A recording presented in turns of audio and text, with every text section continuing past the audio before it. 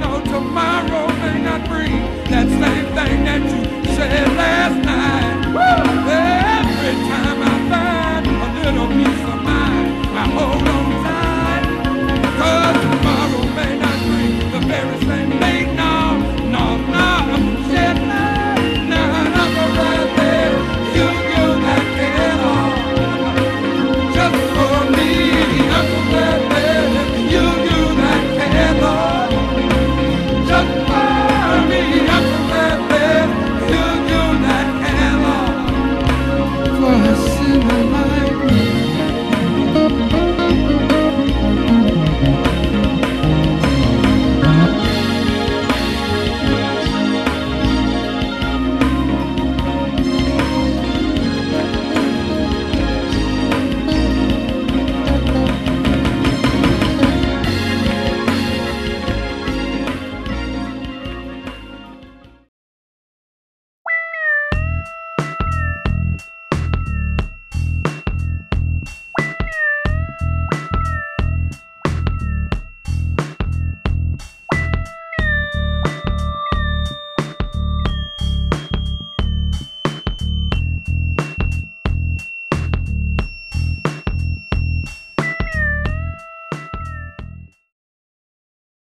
Earlier, I'm going to go back to when I said I was 11 and I drank wine coolers. So keep that in mind. Wine coolers at the age of 11.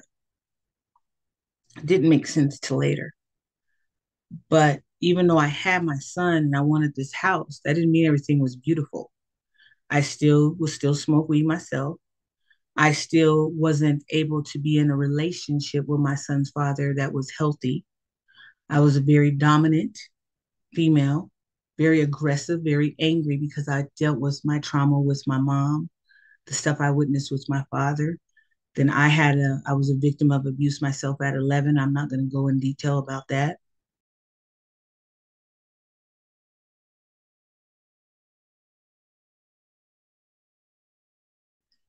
These things were never resolved. So even though I was a parent to Arthur, I was a broken parent. I wasn't solid. Even though I had hopes and dreams that he can be in a home and that he can have this dog and that he can be in a stable environment, I was still a broken mom that was just hustling to make it his way legally for him to have these things. But I still didn't deal with my inner trauma. So I still self-medicated myself and smoked weed. Me and my son's dad would fight a lot. We would argue a lot. I did unhealthy things in my relationship with him by not being faithful to him, by dipping out on him and running to different guys, doing things that weren't appropriate because I was never modeled a solid relationship. Remember, my dad always showed me 5 and 6 women, respect none, get what he can get from them and keep on to the next. It was never modeled to me. And I always had the message from him, don't never let no guy treat you any type of way. You do what you need to do. But it seemed like it all boiled down to that broken person trying to make an unbroken relationship just didn't turn out right. That's right. And it's absolutely right. And in this brokenness, when the healing or when the good things were coming, is it okay to say you didn't even understand goodness? You didn't really understand love. You really didn't even understand how you've been blessed at that time? Exactly. Because I was never modeled, it was never taught, and I never understood because all the women that I saw love somebody was dominated and beat down by my father to nothing. They would cry, they would hurt, they would ask him why would you do them like that? Why would I want to love somebody if that's the reward, to be mistreated? I used to think of the word love with mistreatment. Love with being pushed over. Love with being dominated by a man. Love with disrespect. I never thought about love the way God wants us to understand love until now. Until now. So love to me meant pain and hurt and misery. So I couldn't love my son's dad correctly because I didn't love myself and even know what love really meant. This is a young man that came from a Christian foundation from two parents that are still married to this day. Two parents that had 3 kids. The father is a pastor, and the mom, she tried, even though she was off as all get out, but he still came from a background that was solid, right? Right. Where his parents demonstrated love, his parents demonstrated work together, parents demonstrated unity in their marriage and family. I didn't ever have that. My mom, she's been married 3 times herself. Me and my mom, when I was young, had a broken relationship. What was there to look up to, right? And so even though I had a blessing, I didn't know how to respect and honor the blessing. Mm. Because when you're looking at your life through broken lens, you'll never look at it correctly. It's looking at it cracked, right? Right. And that's where I was in my early 20s. I didn't even know better. So it's somewhat like self-sabotage.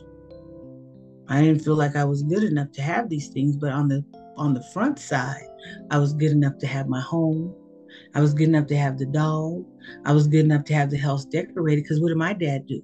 Everything we had materially looked great, but the inside of the souls were broken. As I look back now, all this is in preparation to where I am today, and I'm thankful for it.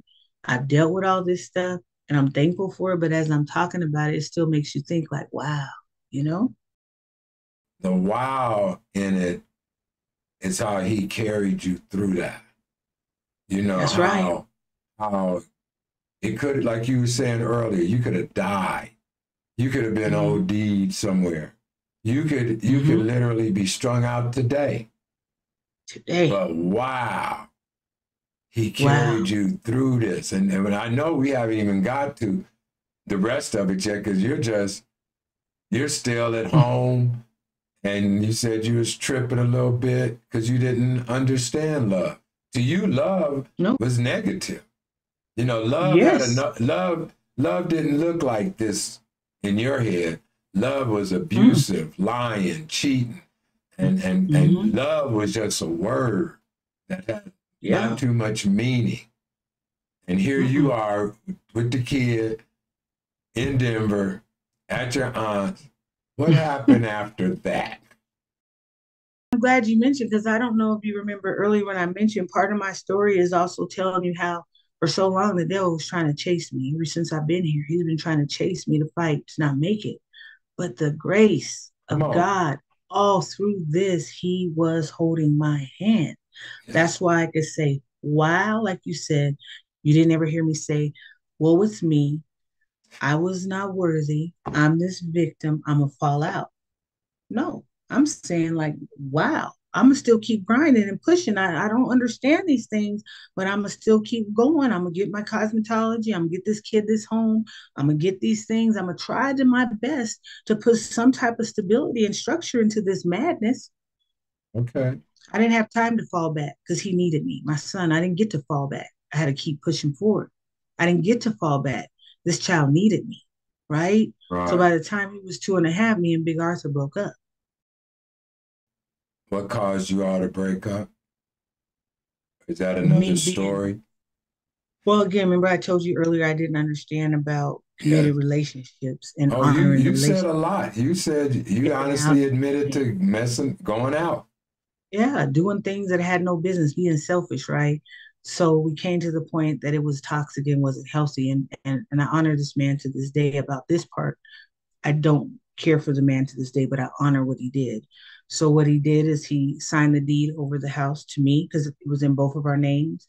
He said, I'm going to put the deed, I'm going to do a quick claims deed. Here's the home. And I'm going to take the car and I'm going back to Texas. I'll take Arthur for 6 months. You keep Arthur for 6 months. And that man left. He was broken, I'm broken, but he left me with a home, see? You know, that's when I should have learned about what a real man is about right there. It's like listening to a woman clone of some stuff I went through. When I went through that, that's exactly what I did. I just quick deeded the home over. I just said, I'm out of this because it was just too toxic. Somebody was going to get hurt. Hurt. When you live in a toxic relationship, people can get killed. You see it all the time. Okay. You could die. People can kill themselves. Really, let's be real. They People can also get so deep into drugs and alcohol where they get lost, where they're gone. Our 22 years old self said, we got to break peace. Dude, you go your way, girl, you go your way. Here's a home for you and my boy. I'll take the car and I'll keep our son 6 months. You keep him 6 months. And that's where it left. My son went to Texas with his grandparents and father because the dad moved back home with his parents to get on his feet. That allowed me, I was working doing hair, I had my license, and I started working on myself, slowly finding myself. I didn't have my kid. I didn't have the pressure of my kids, so I was able to save my money and kind of get myself more organized and focus on my job and start working on me. I thought I wanted to go into criminology and do criminal justice, so I started taking classes at the Community College of Aurora for 2 years, but I wasn't ready, and I didn't finish, and that's okay. I ended up in another relationship with the gentleman that I was with for a long time, on and off, which wasn't healthy again. Just going through some of the trials and tribulations, because again, I still didn't understand this thing about love and these relationships. It was just too much. My son was in the 2nd grade. He ended up staying with me from 2nd grade on and then go with dad in the summer. So I got my son into sports. We were doing sports year round. I started getting him into community activities, getting back into my son. My son started telling Mom, I'm lonely. I'm like, lonely? He said, I'm lonely, Mom. It's just me and you. I'm lonely. And we had 2 extra rooms. And one of my clients, I never forget, her name was Precious Soul. She was a foster mom. And I always said, when I got myself together, I'm going to be a foster mom. I said it, I'm going to be a foster mom. Because I know what a foster home needs to look like and be like. I'm going to be one of them one day. I was 26 years old at this time. Worked on some stuff, lived a better, stable life. And she was like, I'm a foster mom. She was a nurse and she was a foster mom. I said, I always wanted to do a foster home. I said, I just have my son, he's 8. And I said, and we have 2 extra rooms in our home. I want to do it. She said, you do? I said, yeah. So I called the agency at the time, was Adoption Alliance. I signed up, went through the classes, went through the training. I was the youngest person in my agency, 26 years old, single mom. And I became a foster parent, the only boys at the time. That was 2001. And so what I always wanted to do with the kids was bring them in an environment. I let them call me auntie because I didn't want to never take the role of someone's mom because that word is too big. And that in some kids' case, the word mom and dad is trauma because that's why they're there. But I'd rather be an aunt, like a figure that they can do, like I'm part of your family, but you're not taking over. So I brought them in my home. I did all boys for the longest. And then I think 3 years later, we started doing girl-boy split. And I remember they called me for a girl. And I was like, no, I don't take girls. I don't want girls. I'm not into girls. And they said, please, we need a home. And then I took that girl and then we left that home, got another home. That's where we're at now. Where my house was divided enough where I could put the girls up here and the boys down there, so they were split. And I raised all the kids to always be family. We're cousins, we're family. We so there was never nothing inappropriate. And I raised these kids as my own, as their auntie. We went like a few years down the road, but I know we did. Yeah, just to clarify, where were you at? I heard you say you started to work on yourself. And I know you were saying self-medicated, and I know that you mentioned weed, but usually when I hear you do one, you might do some else, you might do a few things. Where were you at emotionally as Ayanna and this foster mother when you started bringing these children into your home? Okay, so we'll go back to, because I did skip. So going back to when I was self-medicating, that's when I did used to drink, and then I did used to smoke, but it wasn't like over the top. But sometimes you just chill out, numb out, get those noises and those little things in your head. You just kind of numb them out, right? Wait. Yeah, I didn't hear nothing about that. Noises and voices and wait. When I say this, so when you live a life of chaos, sometimes you get these things in your head that, okay, you're not worthy, or you don't deserve this, or this relationship, you don't need that, or again, love is hateful, love is hurt. You get these little negative thoughts in your mind. So sometimes, yeah, okay, I'll have a little cocktail or smoke a little bit just to chill out, just to calm my mind, which is not the way, but that's what I did, you know. But no, I never went. So one thing about me, I never ever used anything outside of alcohol or marijuana because of my father. If I have even a surgery, you can only give me a pain pill for 2 days. I do not mess with certain things because I do believe, and a lot of people are in denial about this, alcoholism, substance abuse is genetic. Mental health is genetic. It's passed down. My father's dad was an alcoholic. My dad was a substance abuse user. My great grandfather was an alcoholic. These things are passed down, so you're more prone to these things. Mm-hmm. And if you don't check yourself, you get into some of these things, you may not come out. No, I never used anything like that because I watched my father. Having a parent on drugs to the point where you see them paranoid and they're looking out the window and they're scratching their body and they go to sleep for 2 and 3 days and wake up like a monster and then go missing and don't take care of themselves. That's a nightmare in itself.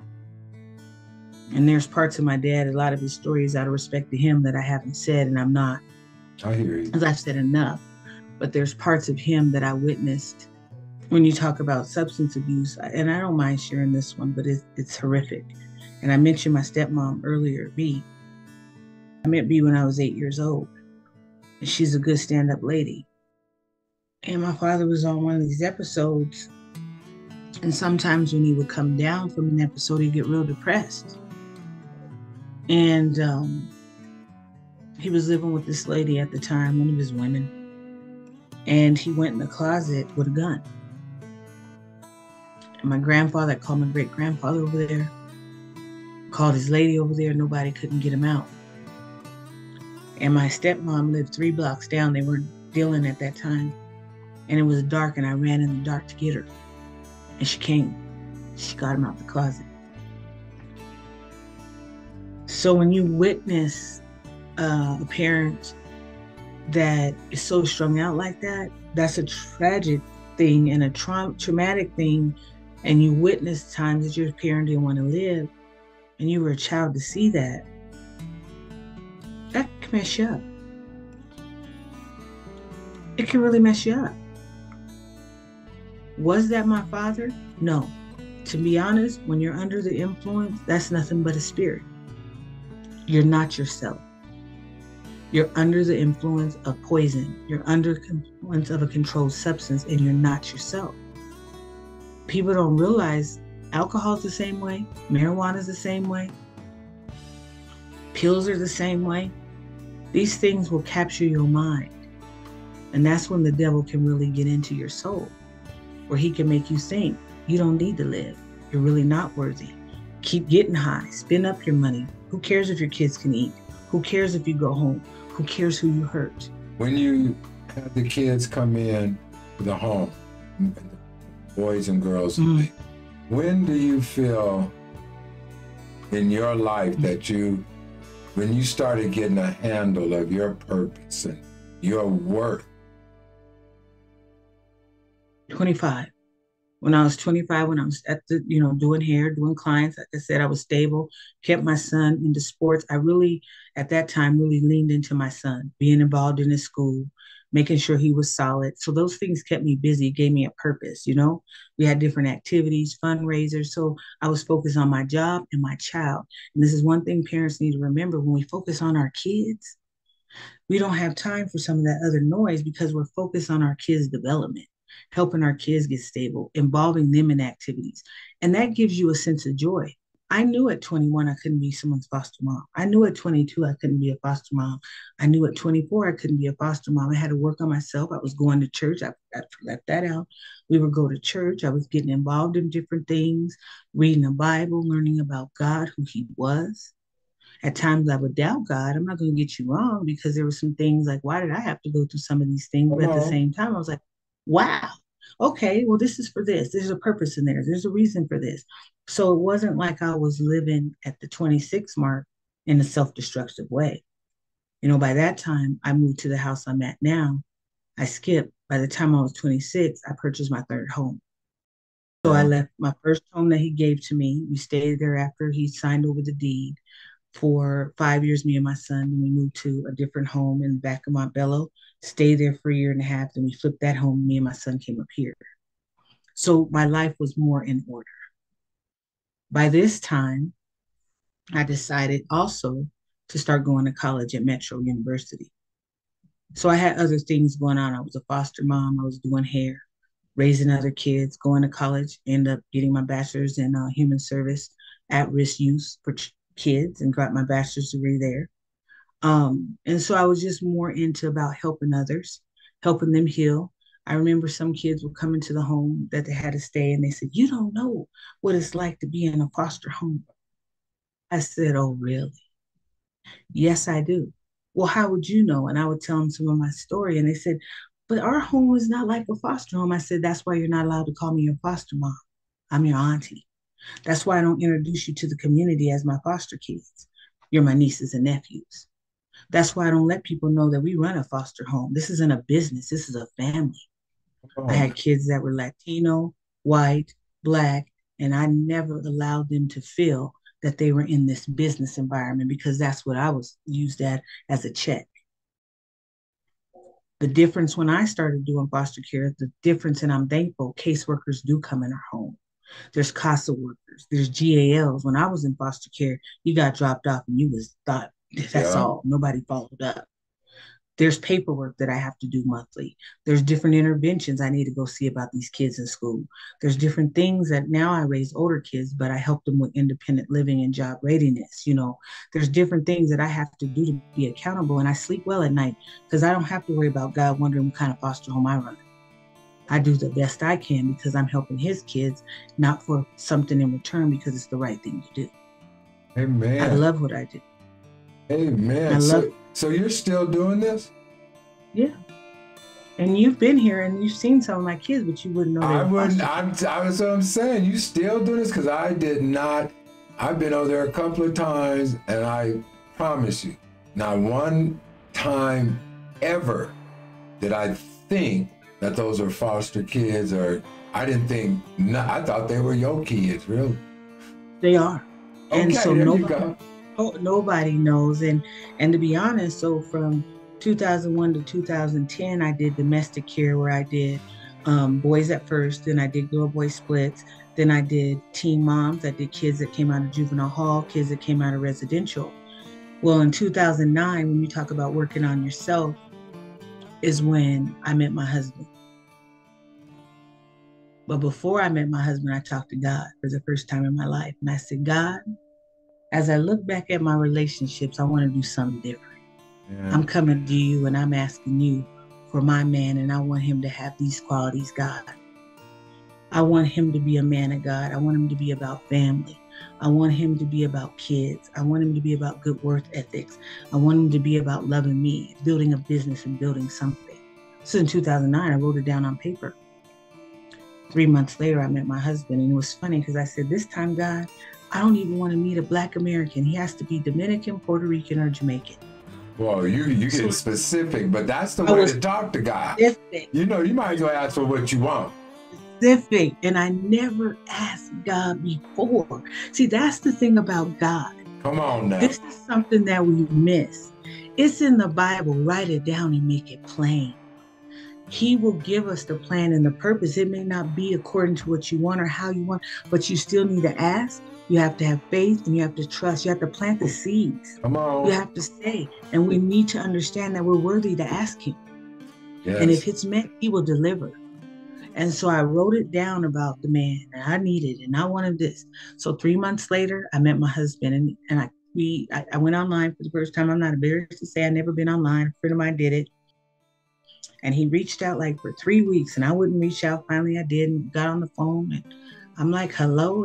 And he had this accent. And I'm like, where are you from? He said, I'm from Jamaica. I said, what? What? And so, we met up. And then one day I had my list. And I was asking him, but he never saw the list. I was asking some questions. He would respond. And then I turned my list around and I said, here you are. This is my list. Here you are. And we got married in 2011 and we're still married today. Amen. And he can cook too. I remember I had to take me a big old plate of that stuff home. I felt a little embarrassed. And then I was trying to get some more of that catfish, but it was all gone too. I do know what love is, and that could be a separate conversation about the marriage piece. But this broken woman that thought that men weren't about nothing but to get what you need, and they weren't supposed to love you, learned to love somebody, and I've been married since. And I'm thankful and I'm grateful. And again, you see all that was building me up, all those storms that I had to go through to get to where I'm at today. But in 2010, because I met my husband, 2009, he didn't know at first that I ran a foster home either. He saw my nieces and nephews, my kids, and he saw them and how we interact. And then one day, like 3 months later, I said, I'm a foster mom. He said, there's no way. I know what foster homes look like on TV, and I know what the people went through. And this can't be. And I said, this is a foster home. He's like, I had no idea. I know I didn't. I really didn't until you just told me now. Yeah, I've been over there to everything. I didn't know there was a foster care. I didn't know it was now kids. I didn't know anything. I would like for you to also get into, because your victories is what I'm trying to get into. We get down, but you got up. And if you had something to say to someone that may have came from an abusive background, family with drugs and all of that, where they had to run around and run away and all that kind of stuff, when you didn't think of yourself, is there something you could probably tell someone that may be in a situation like that or thinking like that? Can you leave something with them today? I would love to, because there's a big part that's important that I want to somehow go back to if we can, because we can. I can relate to having a parent that's a substance abuse user. I can relate to having a relationship with a mom that was strained. I can relate to being a young mom and having to struggle. I can relate to not understanding what love is and how going through different broken relationships can mess you up. I can relate that there's a victory that you can love, and there are people that are healthy and that are out there to be with you and work with you, that you can be successful in marriage, that you could start college and maybe if you're not ready, not finish, but you can always go back and get your degree later. I can relate to a lot of that. So what I can tell people that get stuck is, don't give up.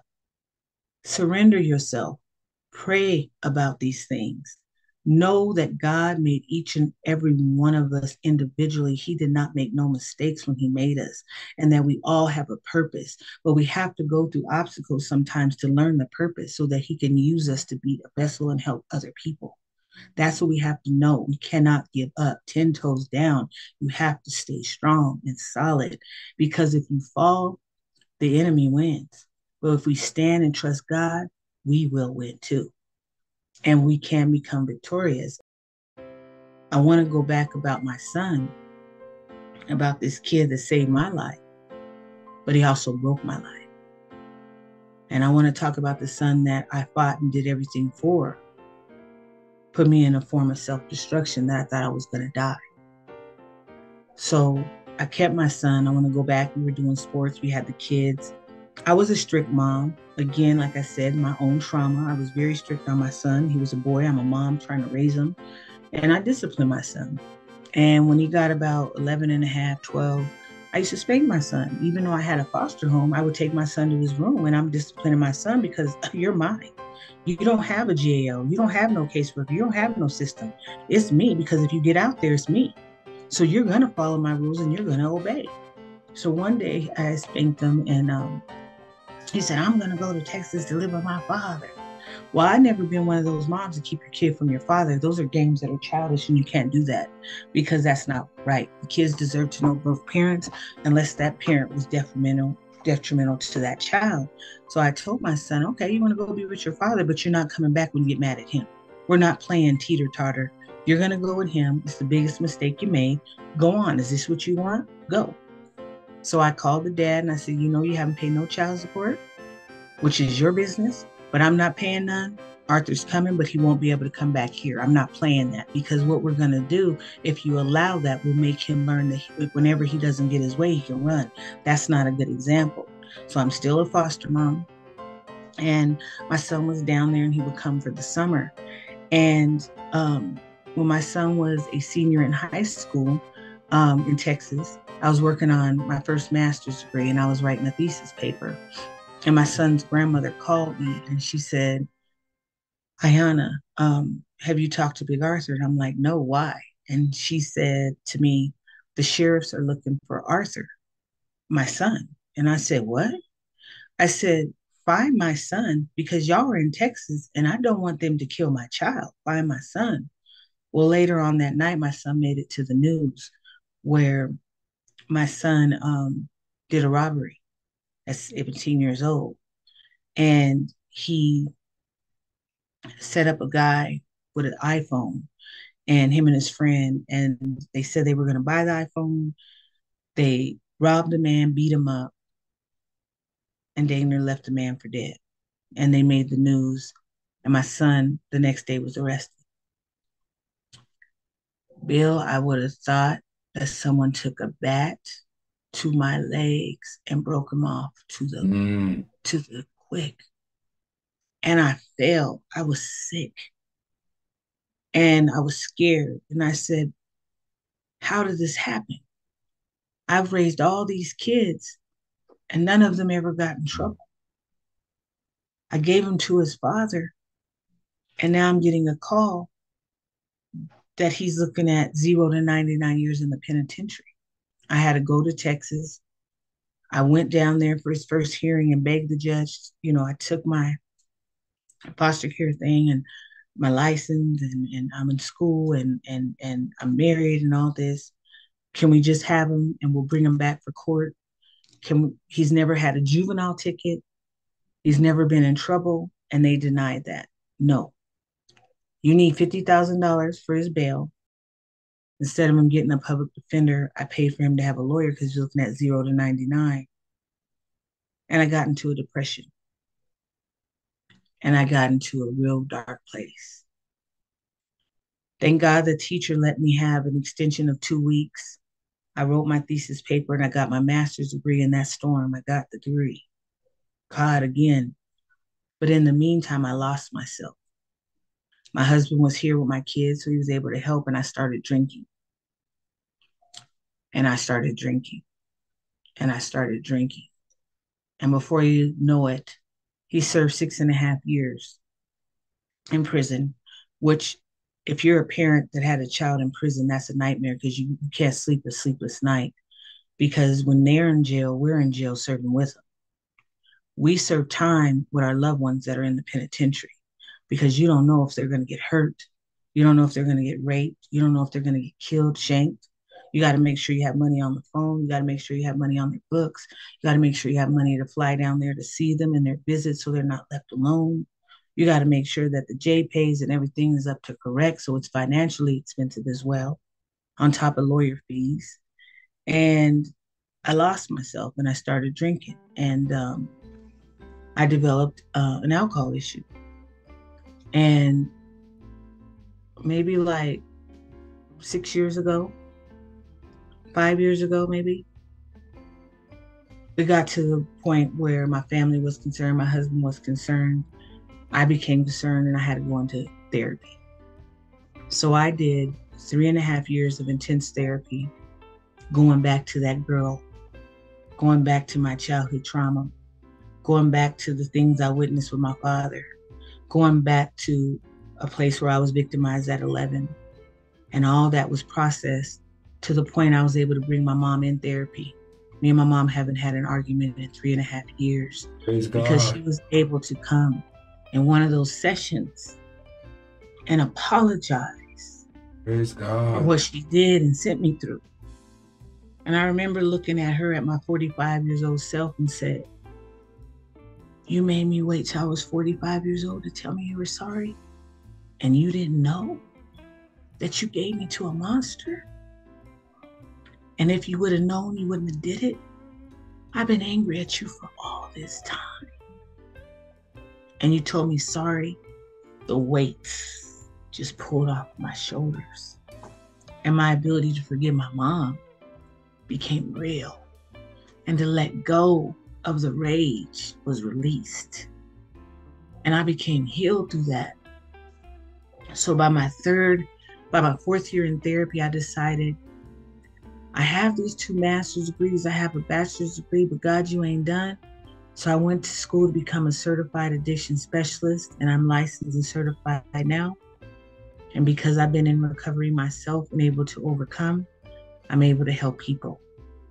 And I'm here to help them get their peace, to deal with their trauma if they want, to address their struggles so they don't have to self-medicate to be whole, and that they can live a life of freedom too. And that's what God gave me, peace and freedom. So he never left me. He never so I've left been through a lot of storms. No, I left him. you. Really didn't probably even, did you know him really? I always knew him, but I don't You know knew him like of him. You heard the word, all that kind of stuff, but he hadn't really manifested in your life. No, but he's there now. Come on now. And he's been there. And I do use him. I mean, because I can even give you an example. The other day, I was dealing with work and getting some things together, and I was panicking, and I stopped and I said, fear is of Satan. Faith is of God. You are lying to me. I have nothing to be afraid of. I have nothing to be worried about. I take this anxiety and release it to God, take it away, because under him, there's nothing I have to worry about. And I did some deep breathing, and I released whatever that anxiety was, and it was gone because I gave it back to God and sent that fear to the enemy and say, you can keep it. But I serve a God that I know loves me, and he doesn't want me to be anxious for nothing. Amen. No. Amen. And that's the things I have to use because I'm still human, Bill. Yes, we are. And we still go through things. But now I know I can go through things with God's help, so I don't have to be in bondage. I could be free and know how to have a mind to have clarity when you're sober and when you're peace and when you're free and trust God. We could do anything. But what I would like to do, Ayanna, is just collaborate with you and just say, Heavenly Father, in the name of Jesus, I thank you for Ayanna. I thank you for her testimony. I thank you for her life. I thank you for the way that she just followed and obeyed you. Heavenly Father, so many children and people, we need souls like Ayanna. We thank you for being her footsteps in the sand, Father, for carrying her when she didn't even know you, heard of you, but didn't know you. And we thank you for your amazing healing power. And dear Father, I pray that you continue to open up her mind for all the people that she has helped and all the children that she's helping as of today. It's in Jesus' name I pray. Amen. Addiction is addiction, and you still have to approach it the same way. It starts with a trauma. It starts with unresolved issues. I really thank you for your time. I do want to get back with you. I thank you, my sister. I thank you. Oh, you're so welcome. You're so welcome, Bill. Well, another episode of Where Were You? And we would like to thank our guests for this evening. Also want to thank New Me. New Me helps sponsor Where Were You? So go on and check it out. New Me /Arkway. Also, go on and hit that like. Go on and hit subscribe. go on and hit that share. Go on and leave a comment. And if you find anyone that has a story, let me know.